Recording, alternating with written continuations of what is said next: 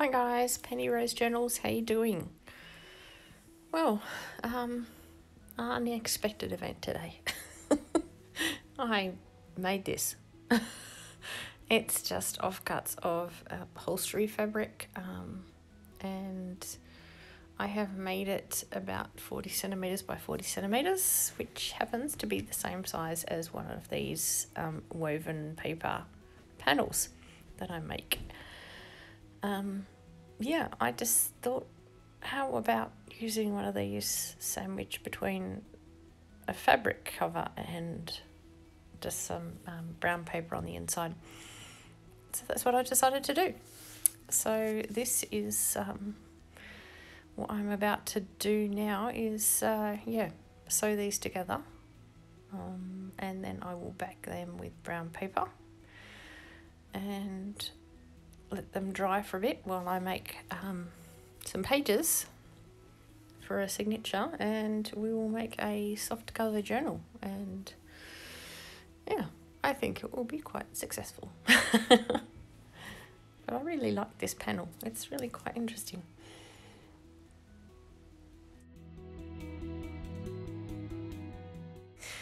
Okay, here it is. It's all sewn together. Well, the fabric cover and the panel are sewn together. I have cross-hatched across and up and down the whole panel, and that will hold it nice and secure. Now, this probably won't remain as just one panel. I think I'll probably make 2 journal covers out of this, but yeah, this is the start of our journey. So what I will do now is glue some brown paper onto the back, pop it under my mat, and we will look into pages.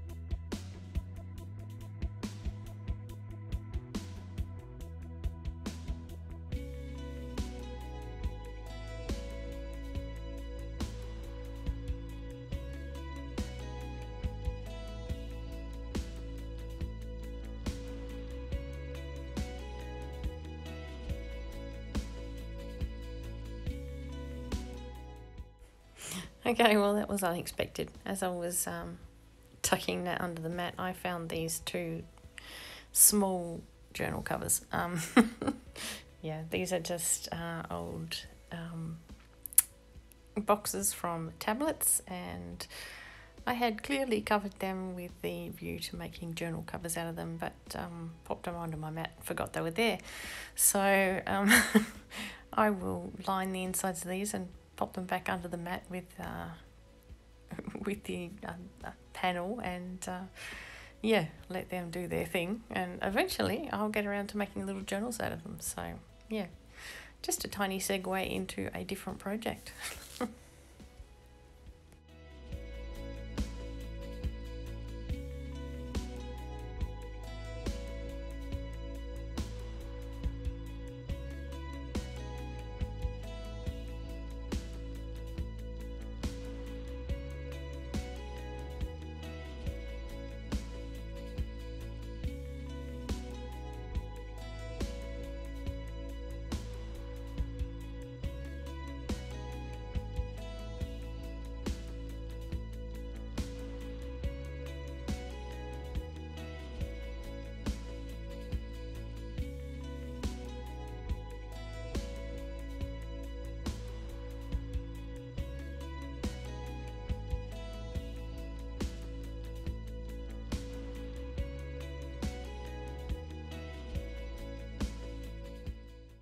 Right, here is a bundle of pages that will make up a signature.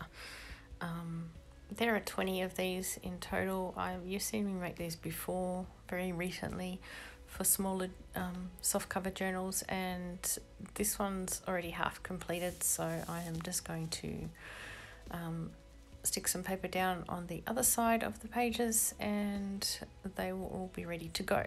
So I will speed this up so that you can watch me do a couple of pages in case you have not seen my previous video where I did these, and then I will just cut out a lot of it because yeah, you can't watch me glue bits of paper to other bits of paper for an hour, which is probably close to what it's going to take me, so I'll spare you that.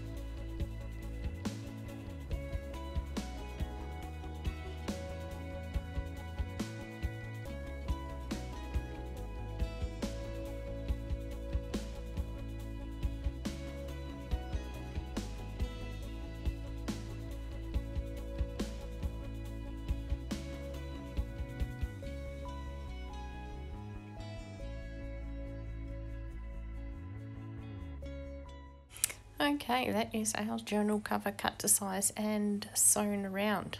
So yeah, I think it's looking quite cool. Now it's just slightly taller than the signature that we have just finished making. I am going to just use the 3-hole pamphlet stitch to sew it straight into the cover. And the cover will just wrap around very simply like so, and just be tied down with just a tie around it. So yeah, I will get on with that little job, and essentially we're done. I mean, how easy is that, really? So anyway, I will get this sewn in and find something to use as a closure.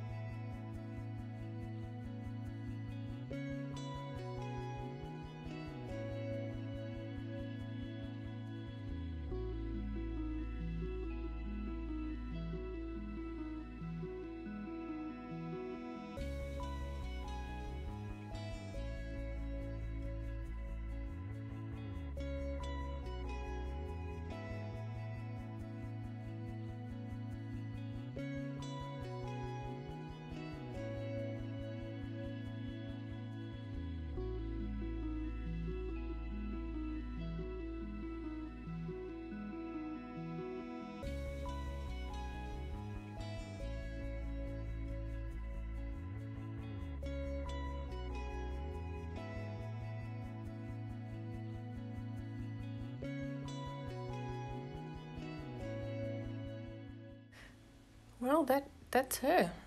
That's her basically complete. All I have to do now is find something to use as a closure, and we're done. So I'll just nip off and hunt for something, and I'll be right back. And what I found was this very nice rusty piece of linen of some description. Yeah, it was out of my last batch of rust dyeing and was just laying in a basket next to me. So I think it looks quite effective. Anyway, guys, I hope you enjoyed this. I certainly did. It was a lot of fun to make. I think it looks really cool. Yeah, thanks so much for being here. It's always great to craft with you guys along, and I'll see you again next time. Bye.